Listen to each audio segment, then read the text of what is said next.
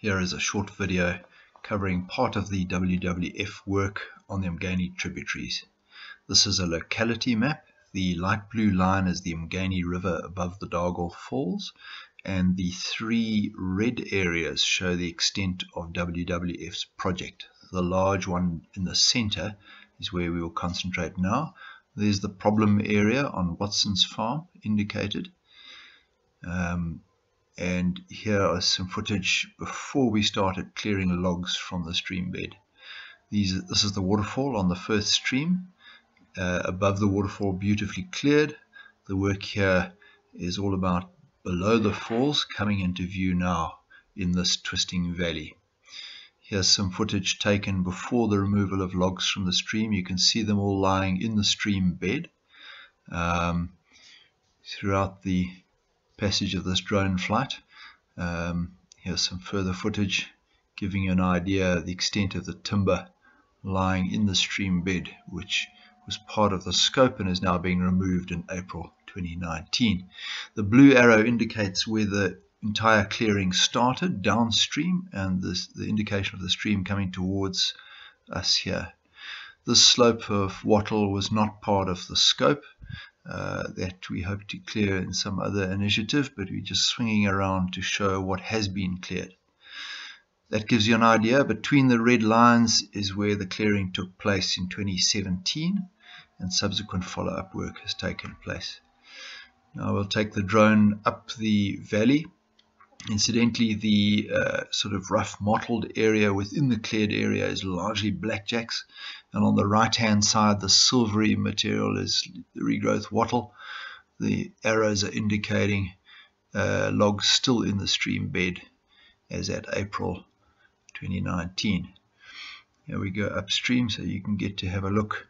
Pristine felt on the right, still wattle thicket on the left, and the drone is progressing up to a tight corner top left, where you'll begin to see some of the work concluded in April relating specifically to the removal of logs from the stream bed.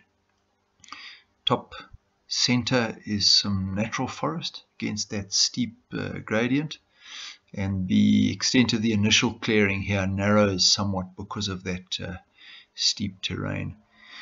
We're now coming over the area where the log clearing, which commenced up at the waterfall, came to an end. There's an arrow of where the log removal ceased as at the 4th of April. So we are now looking at the area where logs were removed, and the drone is perhaps a little bit high, but having walked there myself, I can tell you that the logs have been removed beautifully from the stream and it's looking good.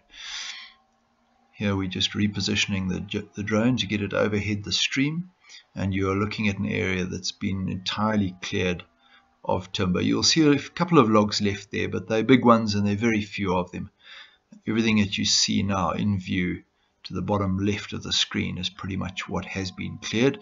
Below that still has logs in the stream. So let's point the drone upstream and take a look at what it looks now at conclusion of the project. The near side, or the bottom side of the screen, shows fairly good felt. What you're looking at there is old wattle, which was not part of the scope.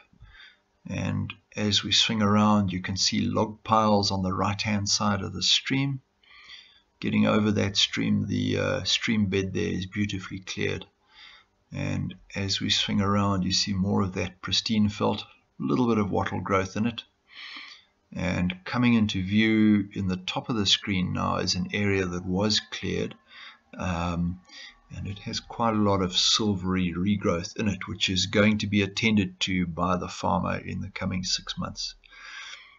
Here we are over the cleared stream bed.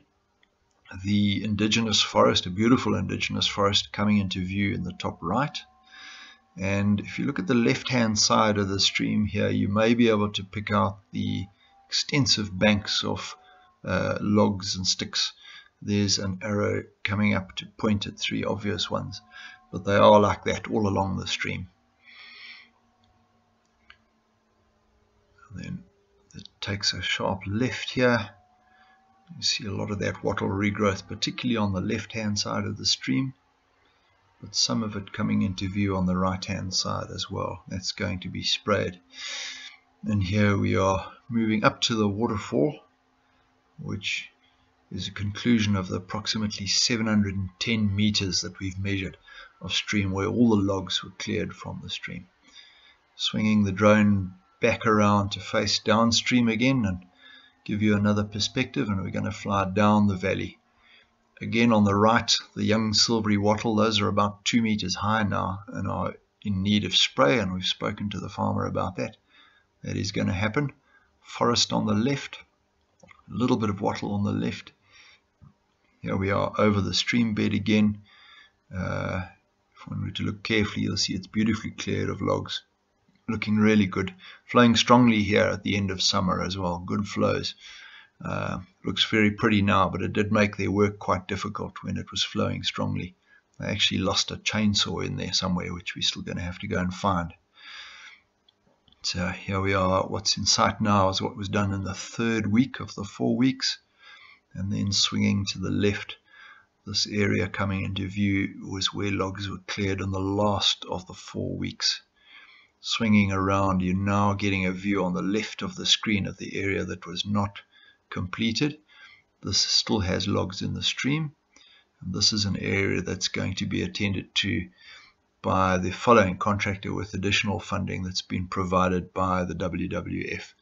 So we're going back downstream over that area, showing what's going to be worked on, and as we lift the drone and pull it away, you'll see it extending down about 1.3 kilometers. And that's the area that we're now going to tackle with the removal of logs. Just some better footage, although it came from March. Here's some footage of that same stream bed, which perhaps shows the prevalence of the timber in the river a little bit better. And to end off, a big thank you from us at the Natal Fly Fishers Club for all the fantastic work and funding from the WWF.